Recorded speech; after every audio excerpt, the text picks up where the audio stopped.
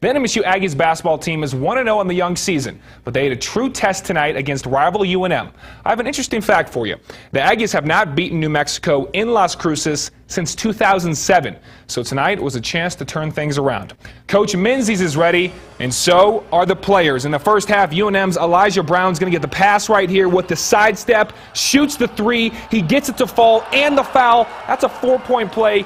Not how you want to start a game, but Braxton Huggins would have none of that with a dirty spin move in traffic. He gets it to fall. Where's the foul, ref? And later, it's Ian Baker with the aggressive drive in the lane, the jump stop, that drops, and one. Aggies staying alive. So we fast forward to the second half. The Aggies will come back. Jalen Penny with the putback jam, and then it's going to be Pascal Siakam with the jump stop in the paint. That shot would cut it to 3. But late in the second half, UNM's Brown with the kick out to Sam Longwood. He buries the 3, and that shot took the air out of the building. And the Aggies fail to rally back and fall to the Lobos at home, 83-74.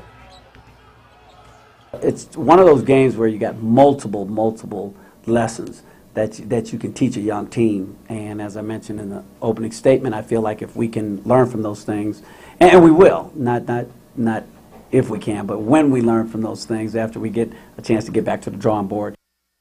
I have no doubt that they will bounce back and still have a very strong season.